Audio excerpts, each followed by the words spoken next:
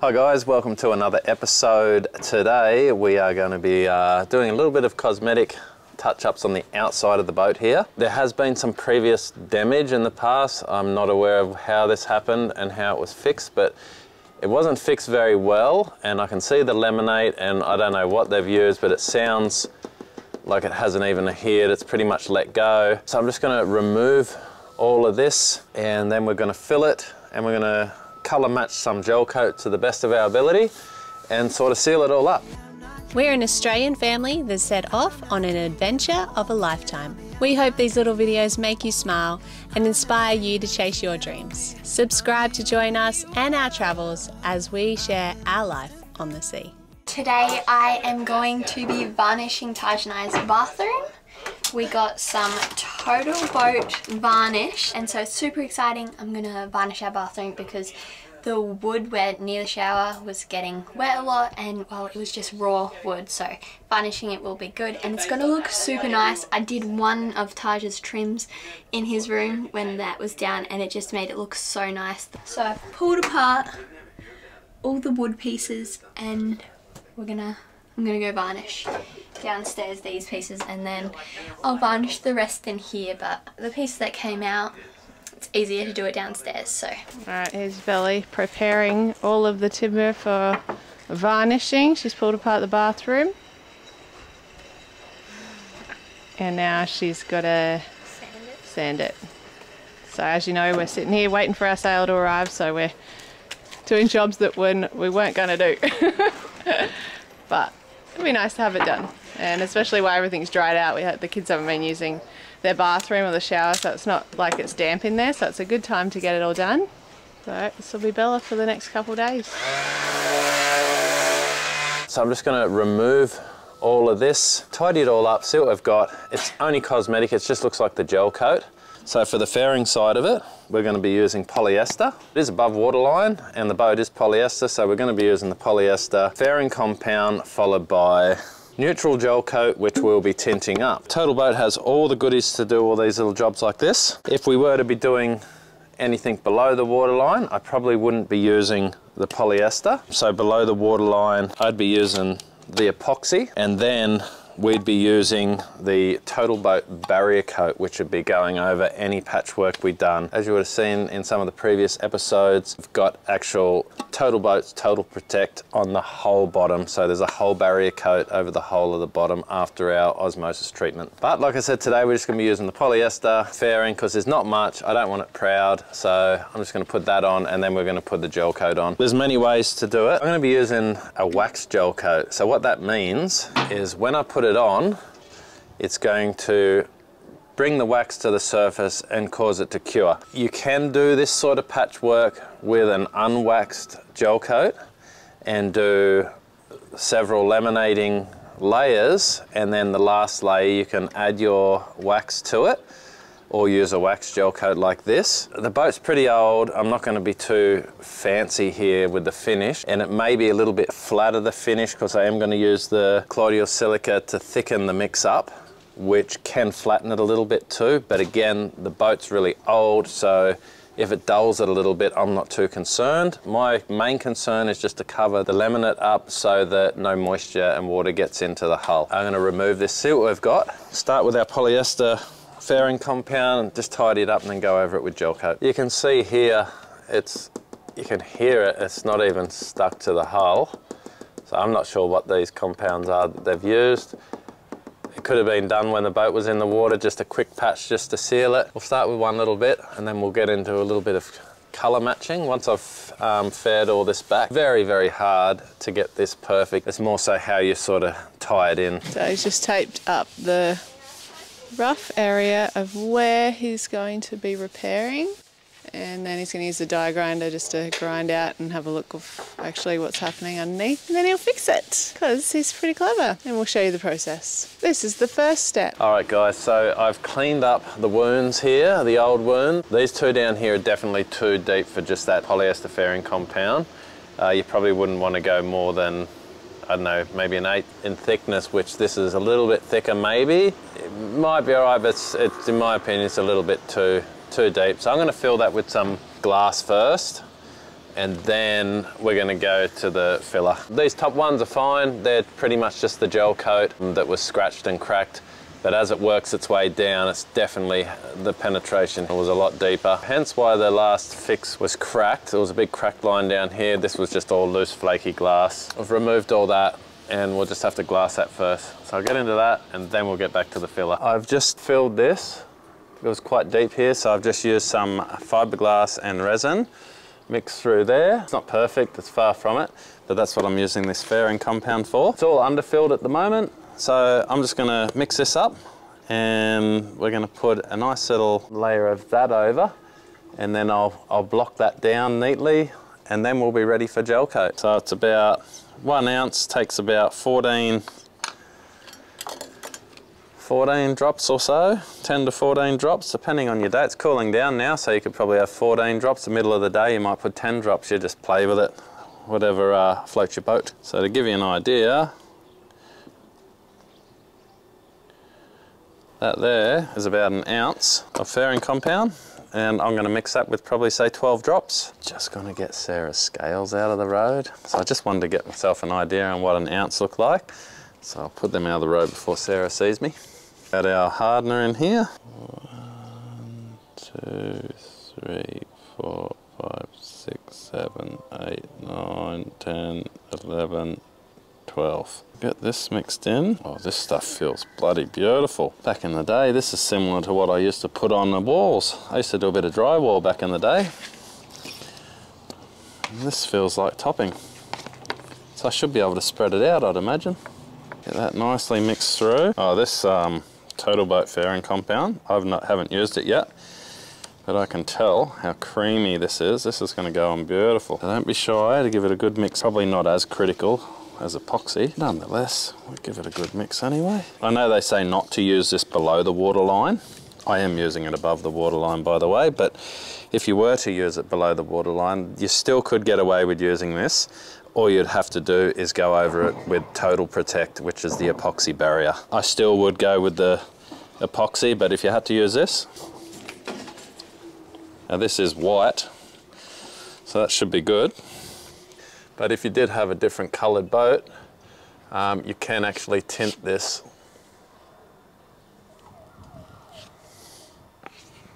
Actually not happy with this tool. New one, this might be a little bit smoother, better. The other one had a few little lumps and bumps in it. So I just switched over. There's a couple of holes there.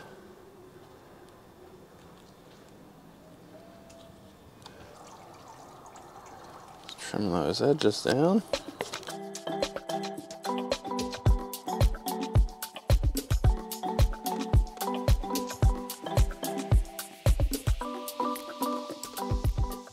Today is going to be a little bit of trial and error. Last time I played with pigments and colours, I was probably in kindergarten with water paints. Grown up a little bit since then, I'm going to be using gel coat and Total Boat pigments. This Total Boat gel coat, it's neutral wax gel coat. I'm just going to give it a little stir. What we're going to try and do is match the colour of our boat. So our boat is cream, we think, and like an off-white, creamy, who knows what it is. It's 30 years old. Try and match it. So what we're going to be using is these pigments. We're going to go with the white one, yellow, and maybe a little bit of brown to make it dirty. Maybe even a little bit of black in there. We'll see once we start mixing and see how it goes. I'm going to mix it in this jar so I can just use little bits at a time, because I'm going around the boat and just fixing up any little chips and that, any bits that, so we don't get any water ingress into our laminate. So I'm going to be using wax gel coat with a bit of Clodic or silica to thicken it up. Maybe if it was a brand new boat, you wouldn't go down this route, because this can take a little bit of the sheen out of it. It will make it strong. It's an old boat, and so if it takes a little bit of the sheen out and it's not as glossy, it doesn't bother us. The way we're doing it is just quick and simple.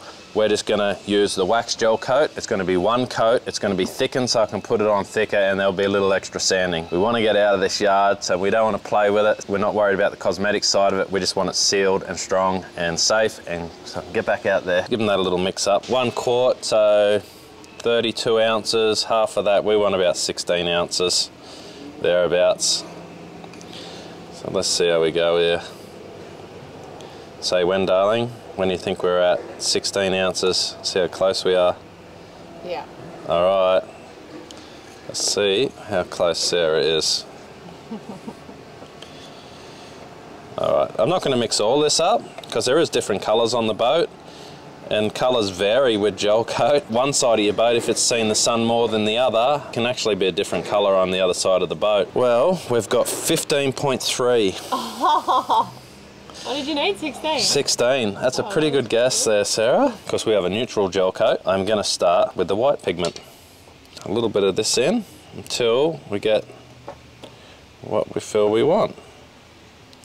This part's not so crucial, the white, but all the rest of the colours we'll do a little bit differently. Slow and steady's the key with this. Just white in that colour might be our colour. Because I'm just going to put a little dab just on the boat just to start with, because Sarah's calling that neutral and white close to our colour. Put a little dab up here just to what we've started with. So we're way too dark. That's going to be probably not a bad starting point. I'll go only a little bit more white and then we'll start adding the yellow because we're going to add a bit more in and lighten it. So added a little bit more white. So we're going to get the yellow coming into it really dark. But that one's lighter again. So I'm just going to put a little bit down here. What I'm going to do is put a bit of yellow on here. I just mixed the yellow in with that by accident. Put a little bit of yellow there and a little bit of brown. Got a little bit of yellow in it, but there. I'm just going to have a little play first before I mix up. There's actually brown on that too. Oh, I think I've ruined it. How are you practicing? Okay guys, we have completely fucked our colour up. We're going to start again. Like a baby poo colour. Hold on, I'm just going to wipe my bottom. So if you haven't realised, I've never done this before. Attempt number 1. Let's start fresh. I did contaminate that a bit more than I wanted to. A little drop of here on here. Minute amount we need to add because I'm just playing with the littlest bit of Gelcoat here. So I'm just adding an absolute little bit of yellow in here. Probably could have added half of that, but no, that's all right. It's like green. So I'm going to make that dirty. How dirty did you want it? It goes real quick, eh? This is like making cream. All right, we are going to try again. Isn't it? I'll tell you what I'm going to do. I'm going to have another go because I don't give up. I added way too much of that pigment. I was surprised how quick it turns it. So I'm just going to put an absolute little bit of yellow. Hence why I'm playing with this first. Okay, that's better. Daub on the boat what this looks like. It's really deceiving because this is on a bright white bit of starboard. I still think we're going to go like whiter. There's probably too much yellow. Bit of that into here. Okay, so I just grabbed a little bit of the pre-mixed because it's just way too strong, that pigment, so it changed really quickly because I was using straight tin. So what I'm actually going to do is mix this up on the stick with the white and get a really diluted amount of pigment. This here is going to be really close to what I want. I'm going to put another dab on there. It's gone real yellow. That wasn't yellow enough. A little bit more. No, what's your thought? Oh, that's our white. Then we added a little bit of more white. And then we added yellow and killed it. We oversaturated it. And then I took it down, I diluted the yellow just a little bit. We got that. And then I've gone into more yellow again and it's gone too yellow. But I don't know if I like that transition to start with. I might go back. I'm gonna start again. I don't think there's enough white in the mix. Go with that, see if that looks any different. How's it look? For me, dark. I'm going to tone that down with the littlest bit of yellow. What's your thoughts now, darling? Oh, that's pretty good. Is that your last one? Yeah. So that was going too yellow too quick, but is that not yellow enough? It's like it's dark. Yeah. So I'll start again. Really, what's on the wall there is fine. I don't want it perfect, I just would like it close. Yeah. Just before I start, I'm just going to try one more with just like there's my brown and I've just diluted it, and then it's only this, obviously in this small quantity here, it's just the littlest amount that changes the whole colour. I'm going to go like that, just dirty that up a bit. I have a feeling that might just be the key. Actually, that does give it that look I think I've been looking for. What's your thoughts there, darling? All those easy, and that's all the same. I just put them against the different colours. Just a bit brown. It's too much, hey? I reckon like that amount I added into that whole batch. Yeah. Pretty happy with the yellow, slowly added in up there. This is how I found works well. I know it's a fairly big batch now I'm working with, so I'm going to just bring the littlest bit in there, and I can do this all day long until I don't overpower it. So I'm just going to let that drip into there. So that's a really diluted amount of yellow. So a few little drips in there. This is going to be our first little bit. Mix that in. So I did play with my base. I found I started off pretty neutral and just kept adding a bit more white. Pretty happy with the amount of white. So I reckon I'm going to have a pretty good run on this one. It's definitely not worth jumping into too quickly because your colour can change really quick if you add too much. Better sample of where we are. An absolute slight understanding of how this works. I think I know what I'm doing from a DIY point of view. I'm going to give you my unprofessional advice. Put the littlest dab on there. I'm going to put that on. So that's too white in my eyes. Before I bore you with doing this for the next hour, because I'm far from a professional when it comes to mixing colours, but I do know one thing. Slow and steady is going to win the race here. And I don't intend you guys to be here for that slow and steady. So what I'm going to do is my aim is just to slowly introduce the littlest bits of pigment to my white, or to my gel coat that I'm playing with here, and just slowly add away until I'm happy with what we've got. So I'm just doing that and letting it dribble into there, and that's a really diluted amount of yellow. So we'll give that another whirl. Darling, stop, you're boring the out of them. Could you do that thing when you edit, what is it, where it says 3 hours later? 3 hours later. I'm calling just the littlest bit more yellow. Let's go with our last one. Pretty good. If you come back here from this angle, blends into the boat. Guys, we finally cracked it. We got the magic ingredient. I couldn't tell you if I had to duplicate it again, but it is in this jar and we are going to use it to tidy up the little dings and whatnot around the boat. So some pro tips. Just add a little bit at a time because it can really go really quick. I found the easiest way was just introducing like a whole heap of gel coat at the bottom of the stick and slowly just dragging a little bit in and mixing it, and then dropping the mixed stuff in, other than trying to put pigment straight in because it just turns it way too quick. It's actually starting to warm up now in Penasco. The days are getting hot, the boat's getting hotter. It's time to get out of here. Let's have a look at it. That's the last one there. What do you think? Pretty nice. If I go like that and cover it, all the rest that's looking at you, see that? I'm happy with that. I'm going to clean that crap off, prep this up and gel coat over it, and we'll see what it looks like. I've just mixed in a little bit of thickener. So this is the gel coat that we tinted up. So we think we've got our colour right. I've just mixed up a little bit and I've got it to like a peanut butter consistency. I'm going to put that onto mixing board and catalyse that and apply it onto the boat. I think he's done a pretty good job. We'll see. It's funny, when he first started, I thought, oh, how's this going to go? Because we always joke that Lee's colourblind, because he always asks for tools that are completely different colour than what they actually are. So when he was mixing it up and turned it brown, I'm like, uh-oh. I learnt pretty quick within like the first 1 minute that you only need the slightest amount of tint. That's enough to get us started. There's about 2 ounces there. It's a really hot day, so I'm probably going to just catalyse it. Well, what do they say? It's somewhere between 12 and 16, 14 and 16 drops per ounce. So we've got 2 ounces there, but it's really hot. So I'm probably just going to run with, let's say, 20 drops. So this is the before. I've obviously prepped all this. I'll give this a wipe down. I've actually just put some scratches all the way through it with some 80 grit, so that when I do put the gel coat that I'm about to apply on, when I sand it back, there's just slight bits of the colour that gel coat that I've added to hopefully blend it in. So let's see if it's going to work. Let's get this on. 21, 22. I probably could have sieved the thickener. It was a little bit lumpy, but I'm just going to work it like this and hopefully get all those lumps and bumps out. So when I sand, it's nice and flat.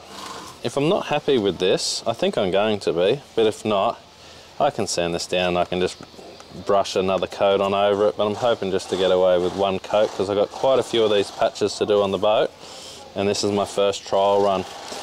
So I started with the biggest one. I want to mix that catalyst in properly so we don't have any bits that are not set. So I just lay it out and work it, pick it up, lay it out, work it, and that gets rid of all the lumps and bumps. I've got a beautiful paste there now. Whenever you're working with epoxies, resins, anything like that, you want to just lay it out nice and flat over your board you're working on, and that way it won't build heat and go off as quick on you. Let's get started. Oh, it looks a lot more yellower, darling. Oh. You know what? I think it's changed colour since I added the thickener in it.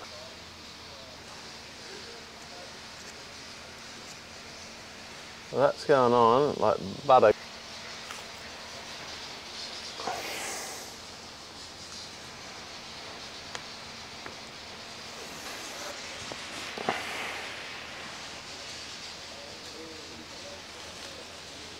Yeah, that'll do. Shouldn't take too long, it's a really warm day. There we have it. So I've got a few of these to do. This is just our trial run. I'll sand this down, let's see what it looks like, and whether we need to give it one more coat or whether that sands up and we call it done. I think the last thing we showed you was we put the gel coat on. He sanded it off this morning. He wasn't completely happy with it, so he's recoated it with just gel coat because he mixed it yesterday with some colloidal silver. No, it's wrong. Colloidal silica. To make it thick. Anyway, I'll show you what's happened. You know how we're trying to get out of here? Like, we're trying to get out of here. We're waiting for our mainsail, and then our mainsail arrived. It's exciting. And then we realised we didn't have our battens. So we're now waiting for our battens to arrive. And they're on the way. But yesterday, our only credit card got blocked. Not just ring your bank, can you please unblock my card blocked? Your card has been compromised and we're going to have to send you a new one from Australia, which at quickest will be like 10 days. So I don't know why, but the universe wants us to stay here, and we're just going to have to suck that up, I guess, because we don't really have another option. Anyway, I'm going to show you what Lee's doing. It's really hard to see, but there's a square in the middle, which is what we used up there. There's a bit of white, a bit of like a play colour there, and then there's actually a patch in that bottom corner I've done. I can't even see it, so that's going to be just our top coat. But yeah, I wasn't happy with it. I think when I put the colloidal silica in, it really changed the colour of it. Yeah. So I'm just going to put straight flow coat or straight gel coat. So this is after yesterday's one. He hasn't put anything over the top. Big outline, which I done yesterday. I gave it a coat and I sanded it back, and there's like a halo around it. It's just not quite right. It's all flat and it's fine. It is what it is. I've actually made just a slight change in the colour in this right corner, and you can't actually see the colour on the boat. I can't see it from here. I just added a little bit more yellow and a little bit more brown, the slightest bit, and now it's disappearing. So I'm just gonna, I've just coated all the other holes, so I'm not too fussed with it. It's fine. That's just epoxy filler now and all those. I'll sand those down, and then I'm gonna just run a flow coat over the whole lot, and then we'll sand it and see what it looks like. It's pretty close, and hey, it's an old boat, it's fine. I was just trying to get a little bit closer, and I think I did, because I stand back and I can't even see the colour I just put on the wall, on the boat. You're messing up the bottom paint. I think we bottom painted too early. Lee's not real happy with how the boat turned out. There's a green tinge. So he's super happy when he puts the gel coat on. That is what he mixed up the colour in here. And then he mixes in the catalyst, and then the catalyst makes it go a green tinge. Anyway, we're not sure what we've done wrong. If you know, then comment down below. Don't give him a hard time, he's never done this before. Really just ballsed it all up, but anyway. That's life. He's a little bit of a perfectionist, so that's why he's disappointed. Alright, thanks for watching and we'll see you on the next one. Maybe I've got it right by then. Okay guys, I finished varnishing the bathroom. This is the first part of the boat that we have varnished and it is all finished. Thanks to Toto Boat, we used their varnish, which was super nice. The best varnish I've actually ever used. It was just so smooth, barely any brush lines, super easy to apply. And well, let's take a look at the bathroom. Alrighty, my bathroom is 100% complete. It's beautifully varnished thanks to Toto Boat. And well, thank you guys for watching another episode. We'll see you next time. Bye!